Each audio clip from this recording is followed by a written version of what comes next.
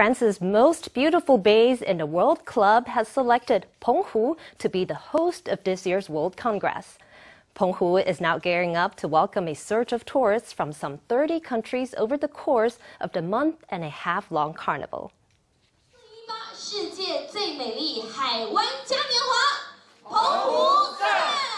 County officials, military representatives, and private business owners, everyone's coming to the big event, the Most Beautiful Bay Carnival. The French-based Most Beautiful Bays in the World Club selected Penghu to be the host of the 2018 event, which will be a historic occasion for the archipelago.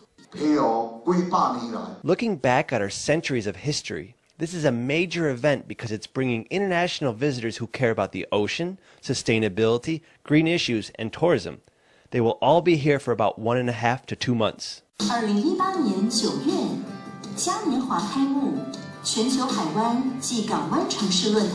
From the political leaders to the public, the people of Penghu are rushing to prepare for the event, which starts on September 27th. The carnival seeks to attract domestic and international visitors with its joyous celebratory atmosphere and diverse array of activities.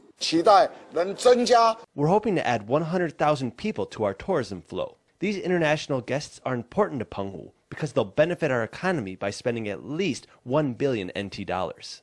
Penghu is made up of over 90 islands and islets. It's blessed with unique island geology that is rich in culture and unspoiled majesty. But beauty is just one of the reasons Penghu was admitted into the Most Beautiful Bays in the World Club. Penghu's conservation efforts also caught the attention of the organization. In the future, the county will devote itself to sustainable management of its ecosystem and its resources.